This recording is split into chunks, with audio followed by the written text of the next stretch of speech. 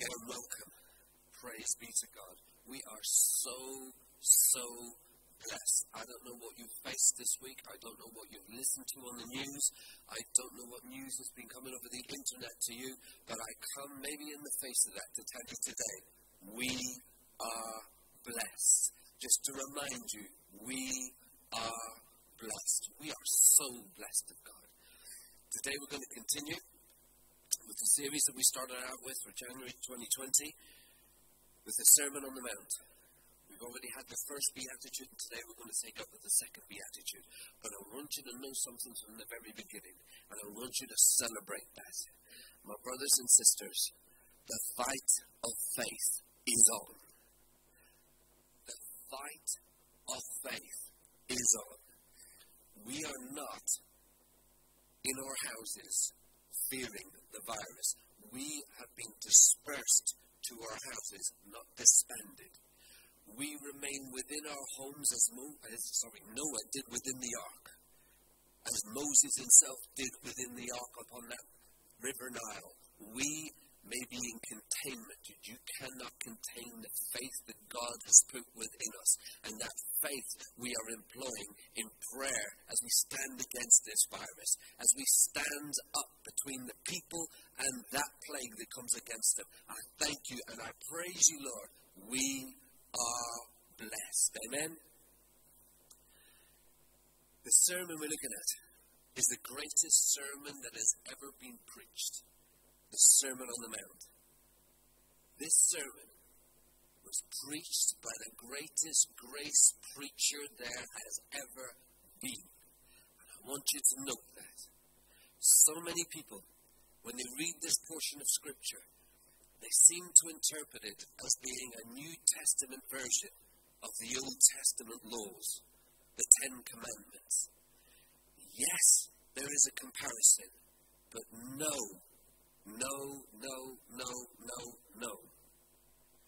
The Beatitudes are not laws for which we must abide in order to earn rewards.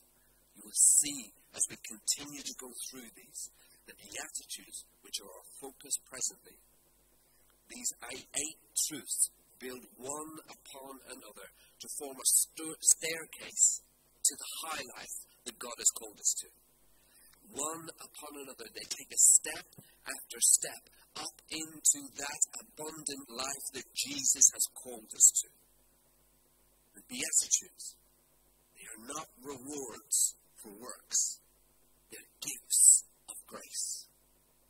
Now let's turn our attention to the second Beatitude. Matthew chapter 5 and verse 4. Blessed are they that mourn, for they shall be comforted. What? I can hear you say, we're in the midst of a crisis. We need cheering up.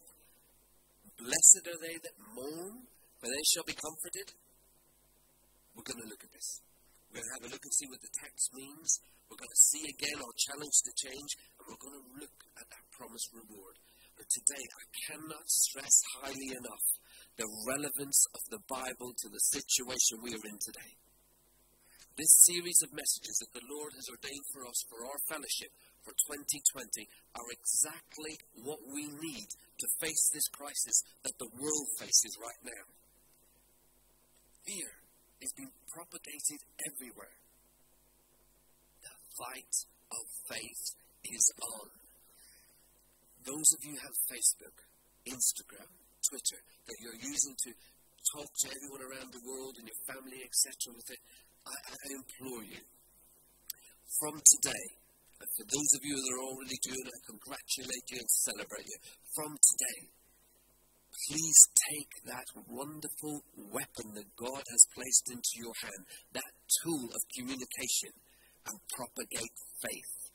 Let the fight of faith begin, because it is on.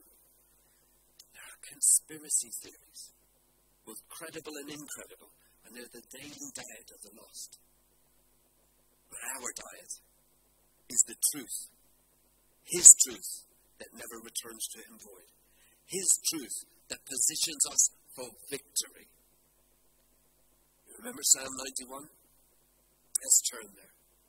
Psalm 91 speaks so much of how God is positioning us for victory. Verse 1, he that dwells in the secret place of the Most High shall abide under the shadow of the Almighty. I will say of the Lord, he is my refuge and my fortress, my God, and in him will I trust. Surely he will deliver you from the snare of the fowler and from the noisome pestilence. He shall cover thee with his feathers, and under his wings shalt thou trust. His truth shall be your shield and buckler. What a promise! In the midst of this crisis, in the midst of this threat that is all around us, people have withdrawn to their houses in order to keep themselves shut in from a virus that is on the outside. And yet, within that house, you too have been shut in under the shadow of the Almighty. When I close my eyes, I can almost see and feel the feathers that surround me. I feel the strength of the fortress. I know the surety of the refuge. I know that my God, no matter what happens, surely, he says, surely, guaranteed, he will deliver me from the snare of the fowler, from that coronavirus, from that trap of Satan that is out there. He will deliver me, and from that noisome pestilence that is virulent throughout the world, he will deliver us. Under his wings, we trust. And his truth, my brothers and sisters, the word of God, is our shield and our buckler. Instantly, the shield of faith that we hold. Remember, F-A-I-T-H, the shield of faith. Its use is to foil the adversary's intention to harm. The Lord not only gives us his word as a shield, he gives it to us as a buckler. And a buckler is a smaller shield. The larger shield was used when the enemy was attacking all of us. But now that we have been isolated into our own homes and it's come down to one-to-one combat at times, up comes the buckler, the smaller shield, that which is designed for one-to-one combat. You may have symptoms coming at you. You may have feelings. You may have thoughts that you may be going to succumb to this virus. Your big shield of faith may feel heavy with all the fiery darts of the devil. Take up the word of God that is also your buckler. And in that one-to-one combat, know this: victory is assured if you will stay under the shadow of the Almighty. The fight of faith is on, and we will emerge victorious. Praise God. For this sermon of true grace has all that we need to set us aright in the troubles that are around us, and not just that. These Beatitudes will cause us to prosper in the midst of trouble. Blessed are those who mourn, for they shall be comforted. What a wonderful paradox. It's like saying, happy are those who are sad. Yet within this one verse, is another key to the abundant life. Blessed, we know, means to be empowered to prosper, to be approved of God. Approved of God are those who mourn. The second beatitude builds upon the first one. Blessed are the poor in spirit. That dealt with the intellectual, the revelation that is received that leads us to acknowledge our spiritual bankruptcy before God, leads now to the emotional outcome in our own souls as we engage the consequence of that revealed truth. Blessed are those that are poor in spirit. When we came to that revelation that we ourselves are destitute of self, we must be destitute of self. We must acknowledge our own sin or our need of our Savior before us. And having come to that knowledge that we are in so much need of our Saviour, it brings us face to face with our own sin. And then begins the second Beatitude. Blessed are those who mourn. Mourning is the emotional consequence of the intellectual understanding and revelation that we are poor in spirit. But what is this mourning? Well, firstly, it's not being miserable, nor is it to be morose, or sullen, or solemn. And you'd be forgiven for thinking that, because some Christians make it their lifetime's pursuit to look as if they've had their whole family wiped out. Being a Christian does not mean running about with no smile on your face. I know it's often pointed out by people that there is no record of Jesus ever laughing in the Bible. But you only have to have a look at the body of Christ that he chose to see that he had a sense of humour. You can look at the disciples themselves, and he could not have helped but have a few laughter lines at the end of it. Jesus is not calling us here to mourn in the manner of which we normally understand. This mourning is neither is it self-pity. Those who mourn, woe is me, nothing ever works out for me. That's not what Jesus is talking about. He's not talking about sadness that comes when things don't work out our way. He's not blessed are those who mourn and are always depressed and always down and always whinging that things don't work out. That's not what Jesus is talking about here. Nor is he primarily addressing the natural mourning that accompanies bereavement. You see, we've got to see what Scripture says and understand what it says, and please, and when we do, we've got to stop applying it blindly to situations. You know, people say, especially at funerals, blessed are those who mourn, for they shall be comforted. Well, the blessed starts off meaning happy. Happy are those who mourn, for they shall be comforted. If you're happy that someone died, you're not mourning. You're just being. Jesus isn't talking about that kind of mourning. He's talking about spiritual mourning. And what does that look like? Spiritual mourning happens when we call sin, sin, finally, and stop frustrating grace. Remember, this sermon is a sermon of grace. It's not a sermon of law. It is a sermon of grace. Pastor Ibrahim, on our Men's Day of Prayer, used a phrase, and I hope he doesn't mind me borrowing it. He said, we must not mistake mercy for approval. So often, we as believers allow ourselves to indulge in sin repetitively. And when we first don't get found out for it, or don't suffer a consequence immediately for it, we fool ourselves into believing that God is now approving of it. No, my brothers and sisters, that's mercy. Mercy is when you don't get what you deserve. It's not approval of what you've just done. Mercy is when God gives you time to repent, not the leisure to continue to commit the sin.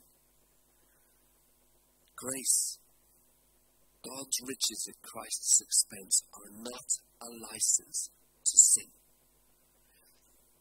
So many times I hear people complain that when a preacher preaches about sin or points out the sin in a situation, oh, that's just legalistic. My brothers and sisters, grace is not a license to sin, and mercy is not a sign of approval. Blessed are those who mourn, for they shall be comforted. We mourn when we realize the true nature of our sin. The true nature, the true consequence of the sins that we commit. when you fall out with your spouse, when you are heavy-handed with a peer or a child, when you steal from another, when you break a covenant or a promise, whatever the sin is, the first and foremost person hurt in that situation is God. When we realize what sin is first and foremost an act against God. David knew this. In Psalm 51, he wrote, "Have mercy on me, O God." King David, I remind you. King David, the powerful warrior of Israel. King David, mourning before God. Have mercy on me, O God, according to your loving kindness. According to the multitude of your tender mercies, blot out my transgressions. Wash me thoroughly from mine iniquity. Cleanse me from my sin, for I acknowledge my transgressions. My sin is ever before me. Against thee, and thee only, have I sinned and done this evil in thy sight. David, he's showing us the way that this beatitude is to be applied to a believer's life. He's broken before God. He's not broken for the consequence of his sin, in the sense that something else will now happen. But instead, David is broken because he has realized, against thee and thee only, God, have I sinned and done this evil in thy sight. Lord, not only have I done it, but I've done it whilst you're watching, and I've done it and it harms you and you alone. You are the focus, my God.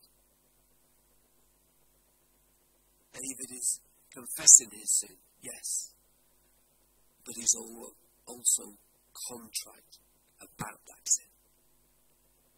You see, confession is one thing, but contrition is another. I remember as a child, young man, I was discovered doing something I shouldn't have been doing at school. And the headmaster had it investigated, and the teachers talked to me about it, etc. They asked me, did I do it? Was it me that committed the act? I said, yes. Finally, I put my hand up and said, yes, I did do it. And the teacher dragged me before the headmaster, and I think the teacher had a little bit of a soft spot for me. So the teacher said to the headmaster, Brogan's not a bad boy, sir. He's confessed. He's admitted to what he has done. And she thought that would be the end of the matter. Now that I had confessed, I would be free to go. I kind of hoped that would be the same way myself. But the headmaster had more wisdom. The headmaster thanked the teacher and then looked at me. And he said, Brogan, is this true? Do you confess? Did you do it? I said, yes, sir, I did. And then the wisdom he applied. And he said, Brogan, would you do it again? And I said, yes, sir, I would do it again. You see, I had confessed, but I was not contrite. There is a difference between admitting your sin and being broken because of it. Blessed are those who mourn, spiritual mourning. Mourning begins when we realize that sin is first and foremost against God. When we finally admit to ourselves the sins that we commit, when we stop dressing them up as quirks of our character. I'm just an angry person. I don't mean to be angry, I just am. I'm a very inquisitive person. I don't mean to question everything, but I just do. I'm whatever excuse it is we want to come up with. Mourning begins when we start taking responsibility for sin, our own sin. You think the Apostle Paul, the great writer of the New Testament, almost 2/3 of it, a man who would be walking by faith in front of us all, one that we should follow, one that we all looked up to, one that we all read his works and wonder how such great faith this man has. And yet Paul is just like the rest of us. In Romans chapter 7 he wrote, from verse 20, "Now if I do what I would not, it is no more that I do it, but the sin that dwells in me. I find then a law that when I would do good, evil is present with me. For I delight in the law of God after the inward man. But I see another law in my members, warring against the law of my mind and bringing me into captivity to the law of sin which is in my members. Oh, wretched man that I am." Paul here is mourning. Paul, "Oh, wretched man that I am," that should be the mantra of us all as believers. "Oh, wretched person that I am, who shall deliver me from this body of death?" This body that lusts, this body, this mind, this will, this emotions that seems to do everything contrary to what God is asking me to do. "Oh, wretched man am I." But I thank God through Jesus Christ our Lord. So then the mind, I myself serve the law of God, but with the flesh, the law of sin. Paul came to that recognition, that understanding. We all sin. And in doing so, God is so faithful. He is so just. He wants to forgive us as soon as we confess. It is the longing of his heart. But he asks us to take the step to mourn over our sin, because that and that alone will bring the comfort that he promises. We can all privately empathize with Paul. We've all faced wars in the flesh. Parents, picture this. When your children are small and they do something for which you begin to tell them off, and all of a sudden they realize that they've offended you, that they caused a problem with you, and they come into your presence and they stay there. They're mournful. They're sorry that they did it. But remember those instances. The child always stays there until reconciliation has come to pass. They will not leave your presence until they know all is right again between you and them. That's the mourning that Jesus is calling us to. Not that we sit there berating ourselves or beating ourselves about the sin that is in our life, but rather that we recognize for what it is, that it is against God, that it is harm, that it is against his will, that we bring it before the Father, knowing faithfully he will forgive us and cleanse us of all unrighteousness. But we stay there because we want nothing more than to ensure that reconciliation is achieved and that right standing with God is restored. That is the heart of a true believer. Mourning, it prompts prayer. When I think of the sins that I've committed, and I've shared with you this before, I ask the Lord to remind me. The sound of metal on metal. I remember as I watch those movies where Jesus is crucified on the cross, and the sinful man takes that great hammer and pounds those nails into his hand, and the noise of the metal on metal has stuck with me. And it serves to help me, first of all, not to sin. But secondly, if I do, to mourn. To mourn the cost that I see before me as he hung on that cross. Mourning, it brings an end to the slavery of sin. Your You're in your home today. Not many people can see you. Today, you can have a think of the sins that have kept you slave. Sins that have dogged you most of your life for a very, very long time. Maybe an addiction. Mourning destroys the yoke of bondage that Satan has placed on you. Your mourning before God will destroy the power of that sin in your life. But it's not just about us four no more. The mourning goes deeper than that. Once we mourn over our own private sin, and brothers and sisters, let's just make this clear. When we mourn over our sins, it really shouldn't take us long. There shouldn't be a huge back catalogue. We should be living righteously.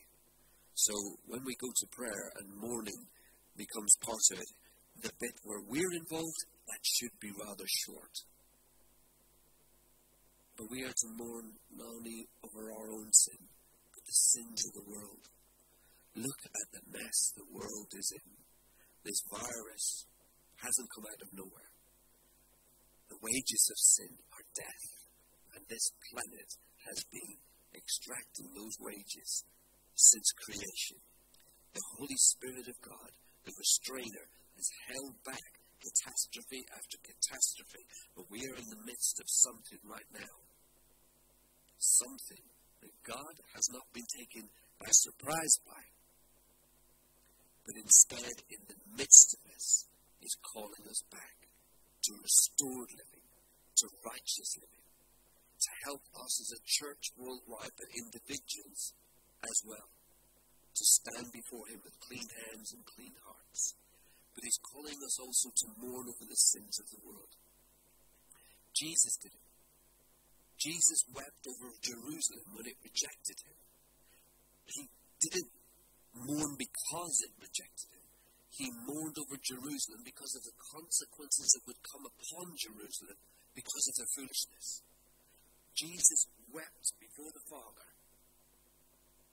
for Jerusalem, not for Himself, not that He was let down, not that someone didn't choose Him, not for His own end, but instead He wept for the same people that rejected Him, those who wanted nothing to do with Him.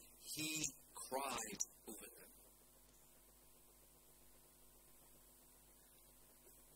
This world has so much sin that should break our hearts.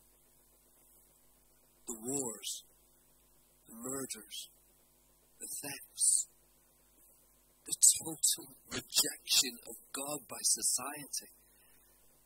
I remind you, crisis.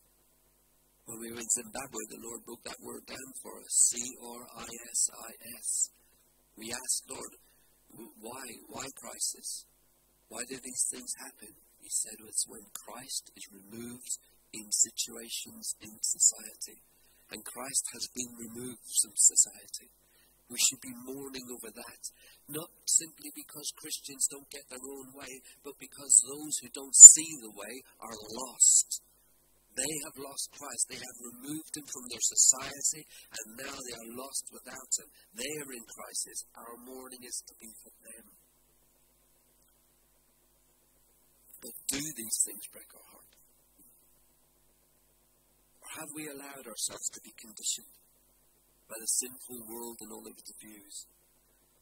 As a child, I remember many years ago, seeing famine in Africa on the television and noting how the images adversely affected my family and my peers. And for some time, the injustice and the misfortune of all of those events, they marked our psyche. Thousands of miles away, we'd never seen Africans. And yet we were touched by the images that the television brought to us. They marked us. But time trundles on.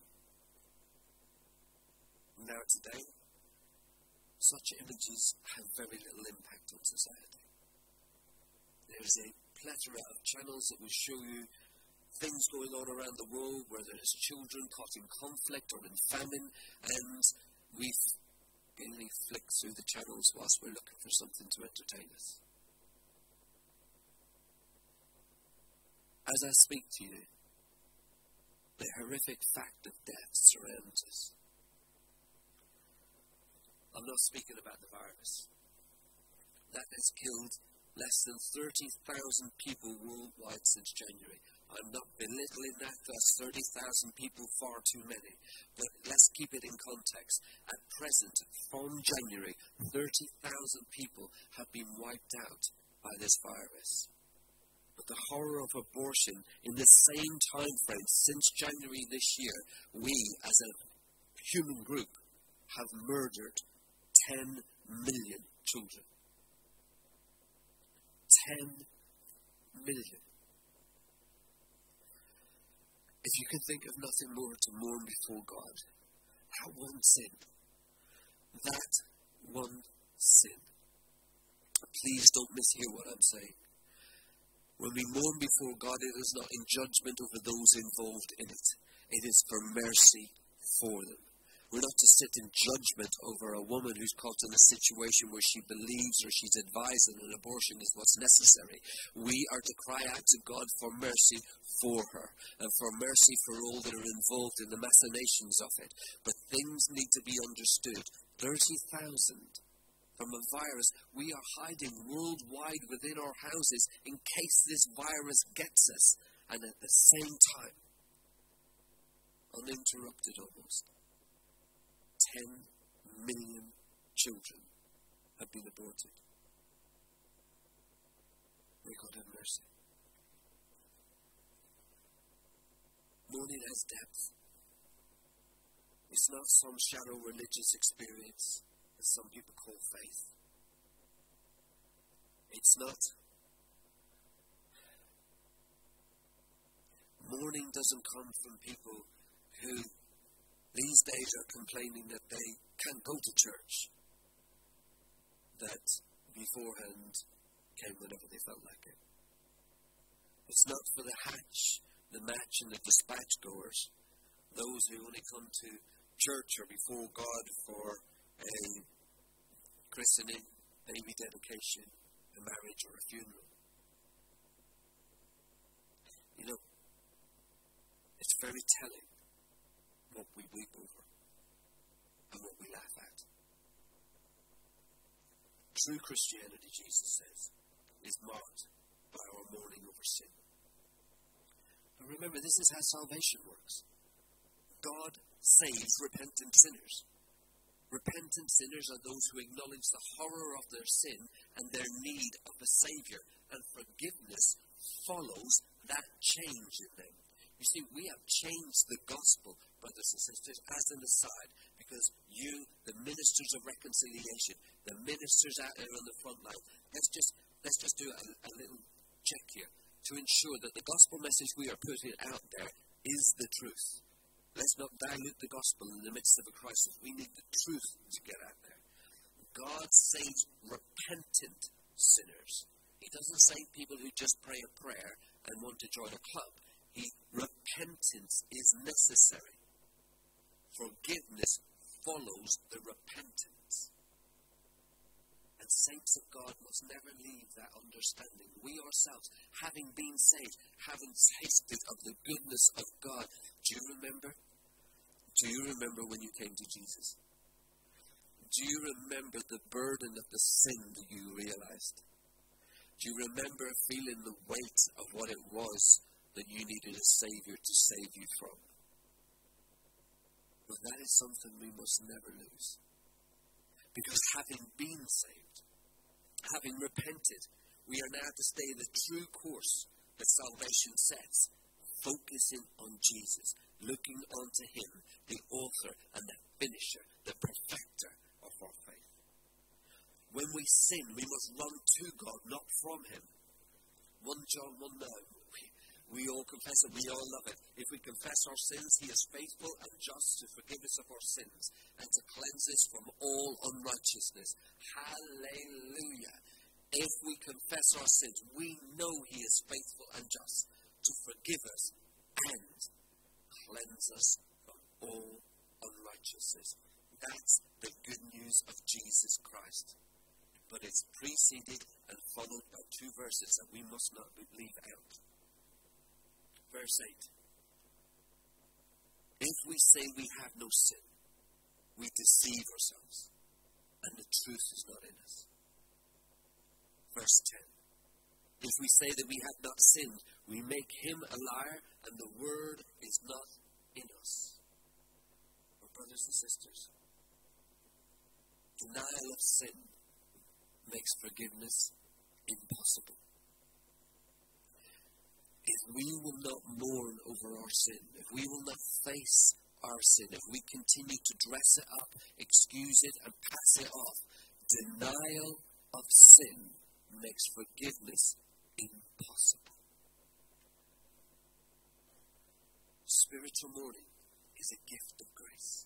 Jesus didn't stand on that mountain to depress people. He came to show them the way to the high life. Spiritual mourning alleviates guilt. It frees us from the snare of the fowler.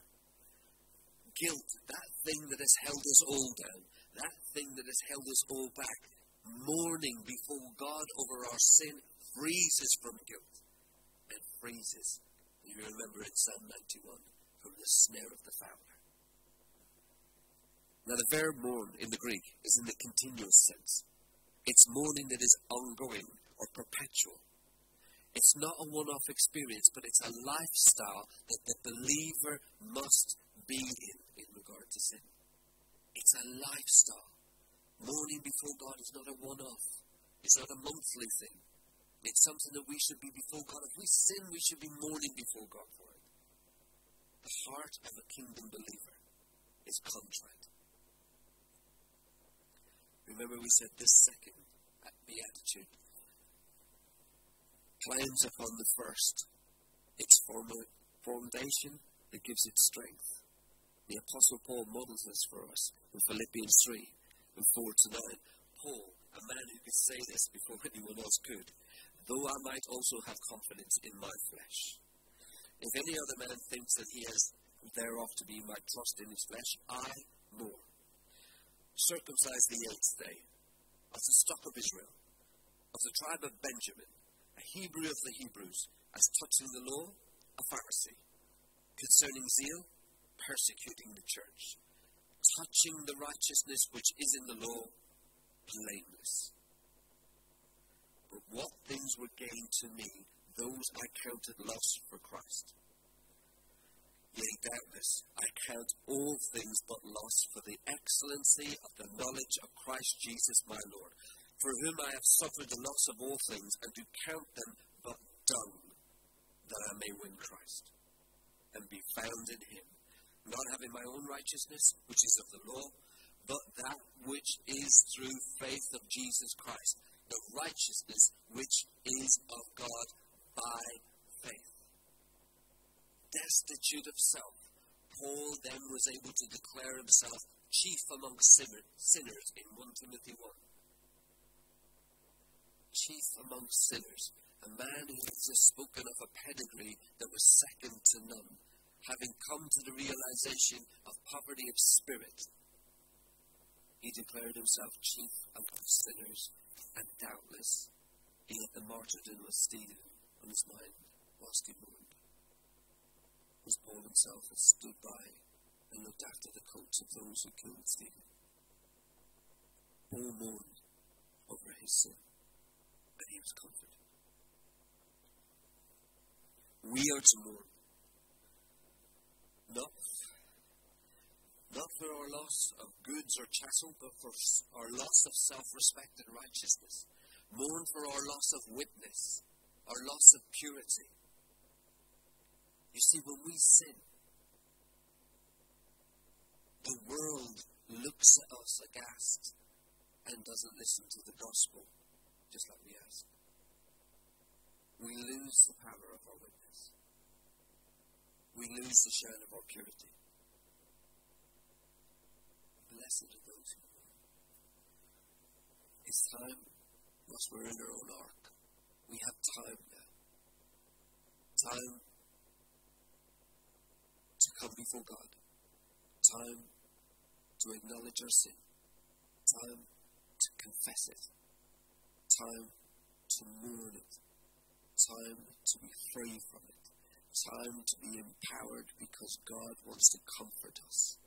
God wants to bring us a comfort. Blessed are those who mourn, for they shall be comforted. This reward, the comfort we are promised, is immediate and it is continual. Comfort follows mourning, which follows poverty of spirit. So believers who have sinned, they are forgiven upon confession and repentance and then comforted. God wants to comfort us, to free us from guilt, to free us from condemnation. Romans 8:1, there is therefore no condemnation. No condemnation.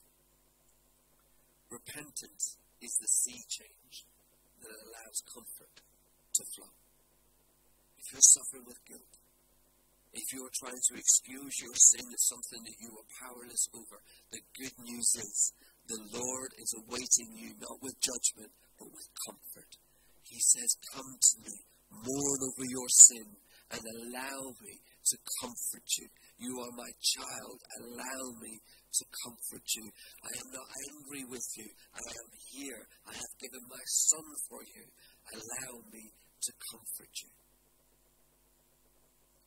The verb comfort comes from the same root of the word that describes the Holy Spirit as our paraclete. He is the one who comes alongside. God's comfort wants to speak peace to our troubled minds. God's comfort wants to bring healing to our deeply scarred souls. Comfort, it's exclusive to believers. It's immediate. It's continuous. And it's personal. Blessed are those who mourn, for they shall be comforted. Mourning doesn't bring you down. It lifts you up into the arms of your Father. An old Puritan, Thomas Watson, said, a true mourner makes haste to meet God, as Jacob did his brother. And the present that he sends before is the sacrifice of his tears. Isn't that beautiful? Jacob, when he was returning to the land, was afraid to meet Esau because he didn't know what would happen. Sometimes we're afraid to meet with God because we're afraid of what might happen. Jacob sent the gift before him to pacify Esau. The gift we can send before us are our tears, which are so valuable to God. Now, brothers and sisters, as I close, Jesus mourned. David mourned. Our capacity to weep is for this world, not the next. There shall be no tears. But the tears that we shed in mourning are not tears of frustration, but tears of faith. Faith that we believe that our God is true. Faith that we believe that our God is just, not only to forgive us of our sins, but to cleanse us of all unrighteousness. That, my brothers and sisters, is the gift of grace. Grace extends to us the opportunity to receive the comfort of the Almighty, continually, immediately, and personally. We will be comforted to know that we are restored to right standing, that the Holy Spirit is active in our lives as He convicts us of sin. We will be comforted to know that we have a faithful advocate before the throne, Jesus, our advocate, the Holy Spirit, His very presence before God, our comforter. We will be comforted to know that we have been forgiven and cleansed, that we abide continually under the shadow of the Almighty, who will deliver us from all that we face today. Blessed are those who mourn, for they shall be comforted. May the grace of the Lord Jesus Christ be with you all today.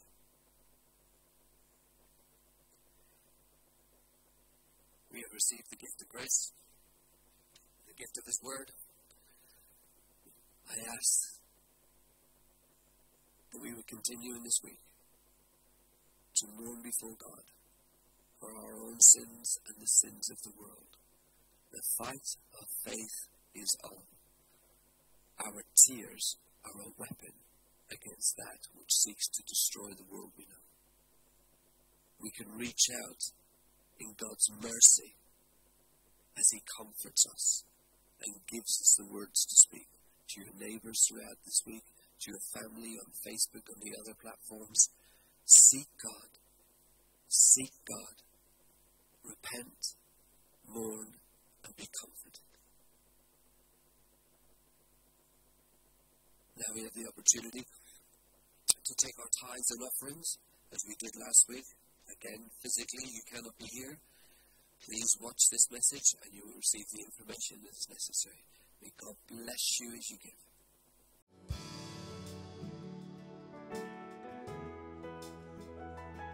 Hey church, Austin here again with a short message with regards to our tithes and offerings over the coming weeks.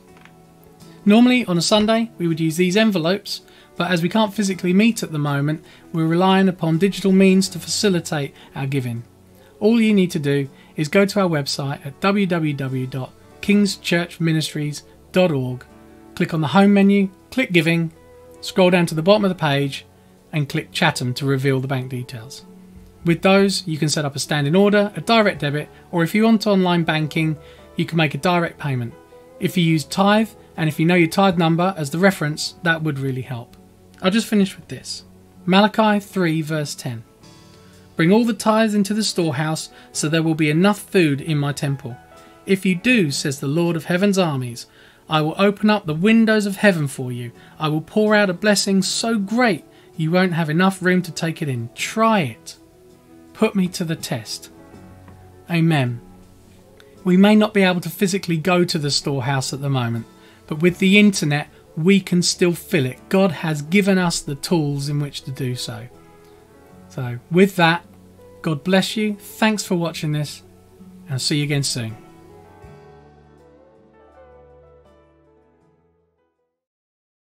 Thank you. May God bless you as you have given this prayer. Father, in the name of Jesus, we just want to thank you, Lord, that you would accept from us our tithes and our offerings. Lord, we come in obedience to your word, and we thank you that we sit under windows that are open in heaven, pouring out blessings that we have not got room to contain. Lord, whilst the world around them stockpile stuff that will rot and rust, instead, my God, in you we trust, and we thank you and we praise you, that according to your riches in Christ Jesus, we have all that we need. For that we give you praise, we give you honor, and we thank you in Jesus' name. Amen. Amen. Now, lastly, if you do not know Jesus Christ as your Lord and Savior, you've heard the gospel, I'm sure, from your friends, or you've caught light of it today. Jesus Christ, 2,000 years ago, died on a cross to set you free. Before you ever knew anything about him, you were on his mind. He loves you. The Father loves you so much that he asked his own Son to come and save you. The Spirit of the living God is here. He is where you are right now. And he is ready to bring you to the place where you have greater understanding of the sacrifice that has been made for you. Sin keeps us all from God in the beginning. Sin is the barrier between God and man. It left a great gulf between the Father and his children. But Jesus Christ came to cure that gulf. He stretched his arms out on the cross, and he joined the hands of God and man through his sacrifice. But that sacrifice cost. He paid the price for your sin and for mine. I can assure you, mine will be much greater than yours. He paid the price. I asked you today, do you recognize that? Do you understand the price that has been paid for you? And are you ready? Are you ready to thank him for saving you from the depths of your sin, for saving you from the hell that you are bound to, for changing your direction? He is ready to do this right now. Are you ready to repent? Are you ready to change? You don't need the power to, he will bring the power to, but you must make the determination. You must confess before him. If you're ready, God is always ready. If you're ready, just bow your head. Father, in the name of Jesus, you who see every thought and intent of every heart, Father, we before you. We ask for your mercy. Lord, we ask for forgiveness for our brothers and sisters here. We ask, Lord, that by the power of your Spirit you would touch those of contrite of heart and remove them, Father, from the kingdom of darkness, translating them into the kingdom of your dear Son. And Father, that today, that they would begin their mourning, that would continue throughout their lives, that they would have an abhorrence for sin from this day forward. Lord, that they would never, from this moment forward, be anything more than lovers of God and haters of sin. Comfort them, my Father. Comfort them as you promised. Comfort them with the gift of grace that you give us through this Beatitude. Lord, let them know the beauty of blessed are those who mourn, for they shall be comforted. If you've prayed that prayer today, if you have come to the understanding of your sin and your need of a Saviour, please watch this following message. Hi everyone, thanks for joining us today. We really hope you were blessed by the message. If you responded to that prayer, or if you didn't but you've got more questions, please get in touch with us.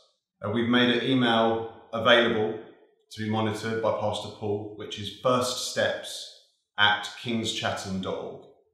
So please send us an email, get in touch, any questions, no matter how silly you think they are. If you want to know more, send an email to that address and we're more than happy to get in contact with you. Thank you.